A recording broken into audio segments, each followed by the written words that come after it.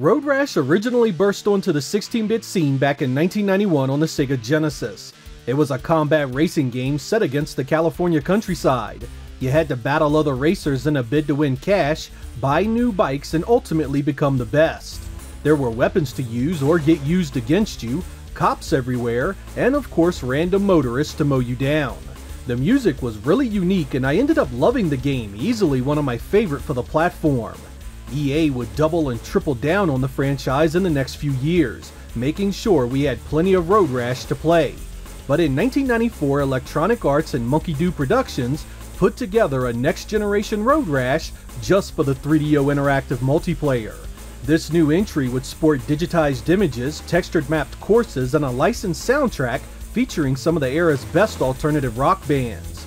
Using the storage of the CD format also meant that EA could use full motion video to help set the stage for the atmosphere they wanted to create.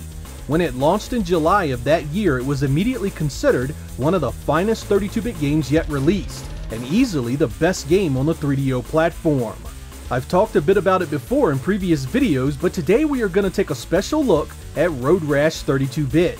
Just how good was it, and how did the other versions fare for the Saturn, PlayStation, and PC? I hope you guys enjoy my review of Road Rash 32-bit.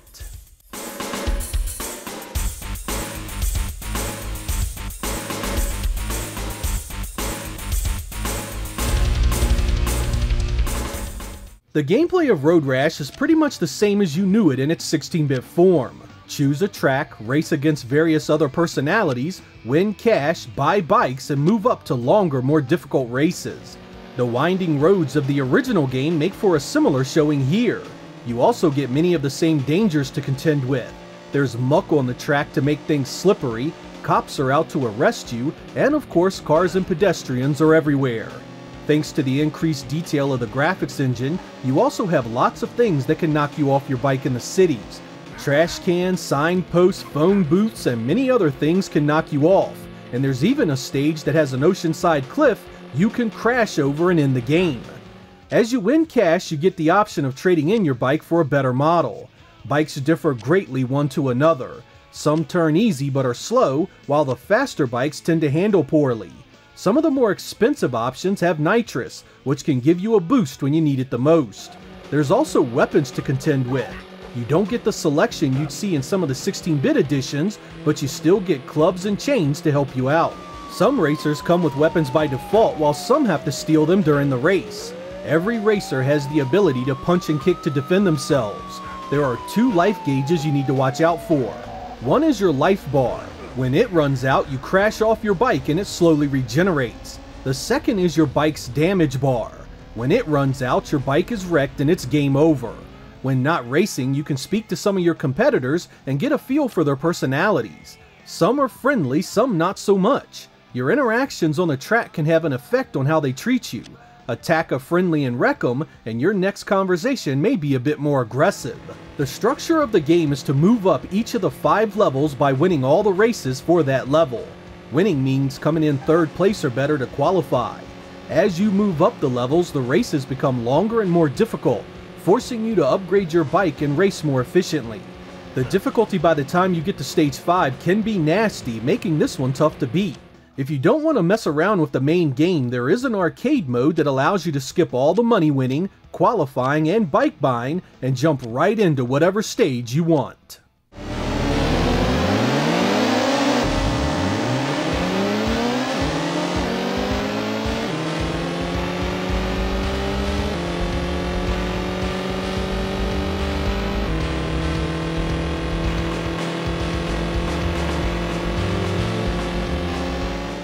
The visuals of Road Rash 32-bit received one heck of an overhaul when it launched on the 3DO.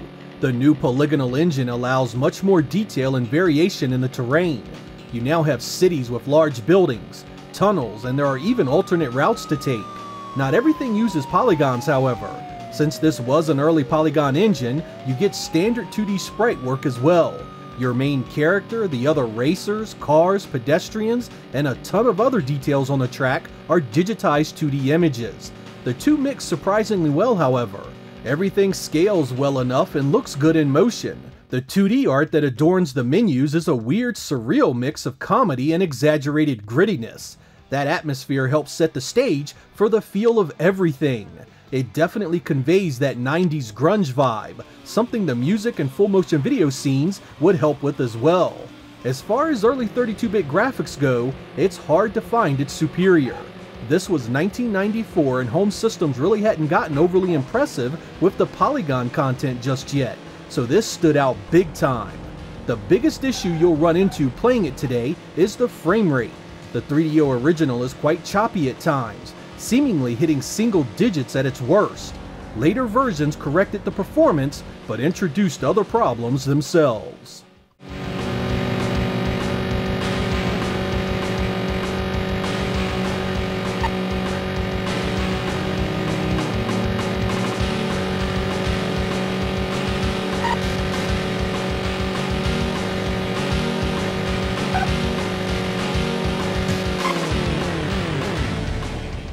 The sound and music section is usually just a few words and then I drop some samples for your enjoyment. And man, do I wish I could do that here. This is one of the earliest examples of real licensed music in gaming. During development, some of the team wanted to get the popular band Soundgarden to lend a few tracks to the experience. They were under the label of A&M Records, who originally didn't want to do it, but Soundgarden actually had been fans and wanted to be a part of the 3DO project.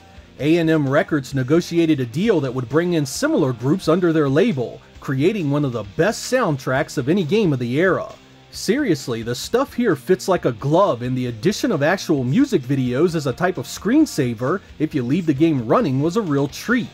I can't play these openly without getting a copyright strike for it, but I definitely want to recommend you check out some of these groups if you enjoy 90s rock.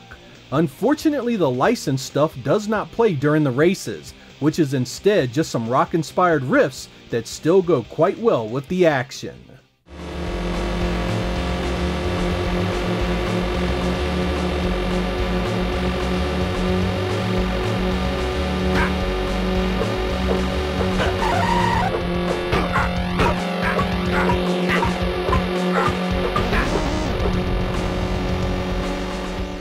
The original 3DO version of Road Rash showed up in the summer of 1994, but it would eventually get ported to the Saturn, PlayStation, and PC in 1996. The presentation of these versions as far as assets are pretty much identical. You get the same art on the selection screens, the stage layouts and digitized sprites are the same, and of course the same licensed music previously mentioned. Since all of these versions came from platforms that rendered their games quite differently from one another, you get a ton of variation in the quality of the sound and graphics. The 3DO version ran in 480i, so its image is the softest of the bunch. The best you can get out of an unmodded 3DO is S-Video, so on a modern display this translates into a somewhat blurry experience. Luckily, everything else about the image is very nice. The clouds in the sky are transparent and scroll smoothly. The vehicle shadows are transparent. It has the best color use of any of the console versions, and the sound is particularly well done on the 3DO version. The bikes are loud and the race music pumps along to the action quite nicely. As I mentioned before, the only real weakness in this version is the performance, which does get choppy at times. The gameplay is still awesome though, and that's what counts.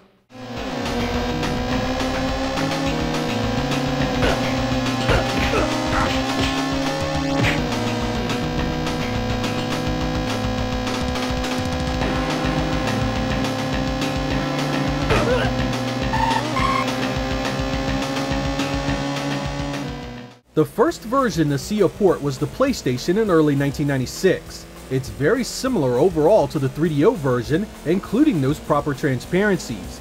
It does sharpen up the image quite a bit and improves the performance across the board. Music quality is comparable, as are the sound effects. You will notice some pretty vicious color dithering on the sprites and texture assets, which makes this one the worst looking version of the game to me. I mean, take a look at that sky. The LCD screen you're watching this on exacerbates it, but it was still noticeable on a CRT.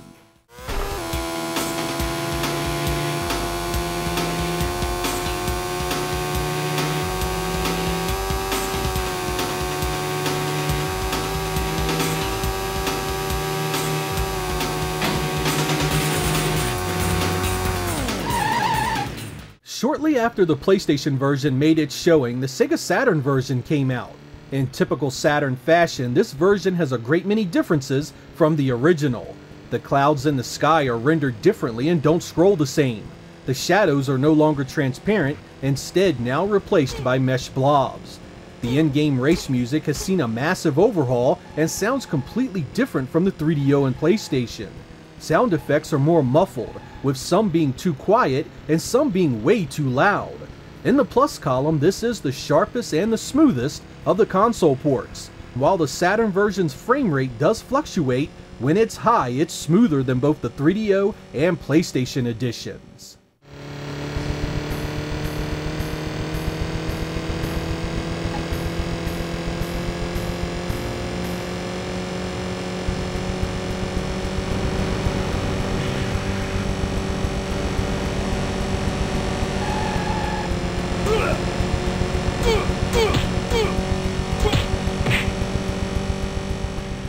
The last of the ports came towards the end of 1996 on the PC, and good God does it annihilate the console editions by leaps and bounds visually.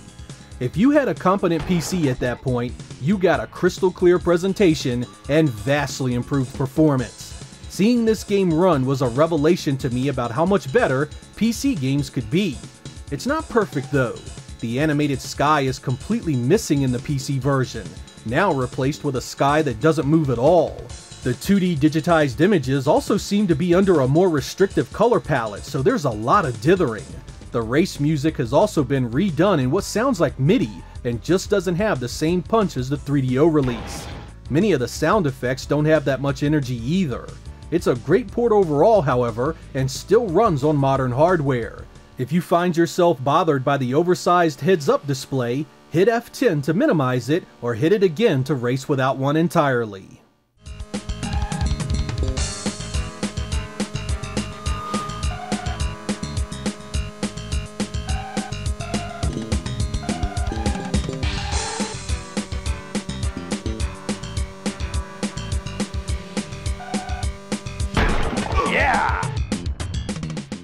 Out of the 4 versions of this you can play, I'd rate it like this. The 3DO version sounds the best of the available console releases.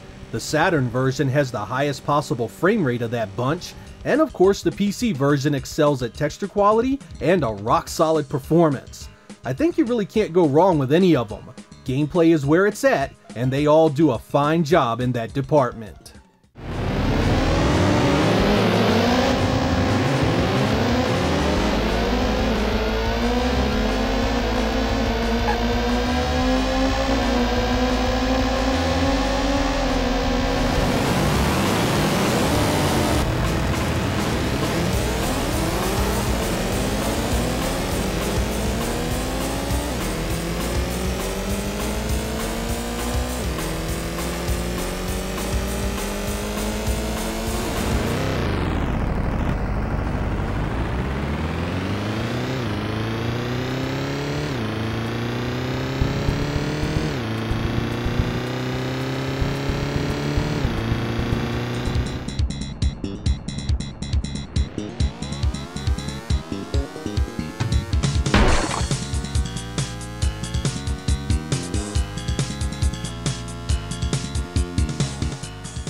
For those wondering about the Sega CD version, it's only loosely based on the 3DO game. Electronic Arts had the bright idea of a bridge product between generations. They basically took the front end and music from the 3DO version and wrapped it up in the 16-bit Genesis graphics. And I say Genesis graphics because nothing here uses the Sega CD. This is no Batman Returns. It seems to reuse the engine running Road Rash 3, or at least a heavily modified version of it. It ain't smooth, and the Sega CD certainly could have done better. It does have the licensed music during the races, something no other version at the time could do. Don't be fooled, however, this is not Road Rash 32-bit. It may have elements of it, but the 3DO material is vastly superior.